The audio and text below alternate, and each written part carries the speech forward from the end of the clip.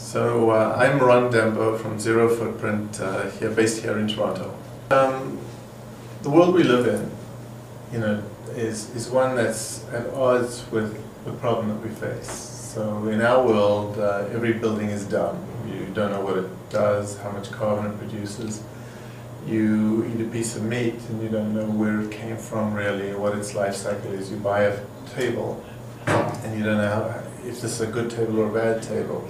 You pick up a piece of paper. That notebook might contain, a pristine piece of pristine forest illegally logged. So part of the problem that we face is that our world is invisible. I mean, the world of carbon, the world of energy is invisible. Just to make it an analogy, if that was water and it was gushing, you know it was a lot, and if it was dripping, you know it was a little. But you look at it like you can't tell whether it's a lot or a little.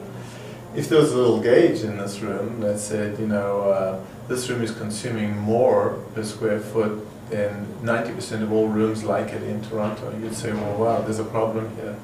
So we don't have that kind of measure. So I think one of the biggest challenges around socially responsible consuming is simply understanding what it is that we're consuming and its impact. So I gave an example of a cell phone. Your cell phone might contain coltan that was mined illegally with slave labor, and that's funding a war in the Congo. Well, if you knew that, you might, and you had a choice between two cell phones, you would take that into account, and you don't. And so I think one of our biggest challenges is making the invisible visible. Great. And the economic crisis. Yeah.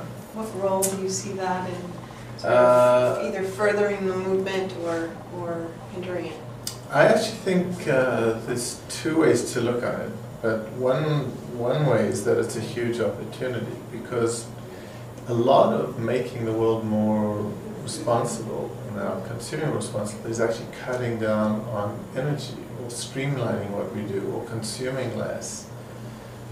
So for example, if we knew how much energy this building was using and we actually took that into account and we actually ran it with less of a footprint, then we'd save money. And this is a good time to be saving money. So I think there's so much low-hanging fruit where you could save money and do good. It's a real opportunity is to focus on those areas where you both save money and do good.